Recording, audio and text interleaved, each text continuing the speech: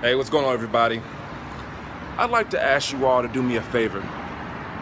Right now, we're entering a new season of YouTube, right? This channel is entering a new season.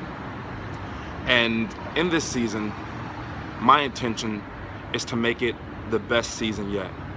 I want to impact lives in a way that I have never done before. And I want to exchange with you all in a way that I've never done before.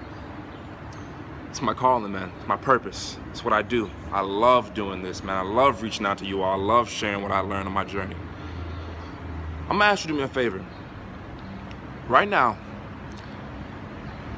take a few minutes. Think of an area in your life that you love to grow in. Right? Think of an area in your life that you want to see yourself improve. Right here on the 3D plane, right? Talk a lot about lucid dreaming and astral projection. I've shared a lot of different tips and ideas on that stuff. And while it all is super important and it's great to be able to experience and learn from those aspects of your consciousness, one fact is, right now we live in these bodies. We live in these bodies on this plane of existence on Earth, right? And I think what we're here to do is to create ourselves as we want to be.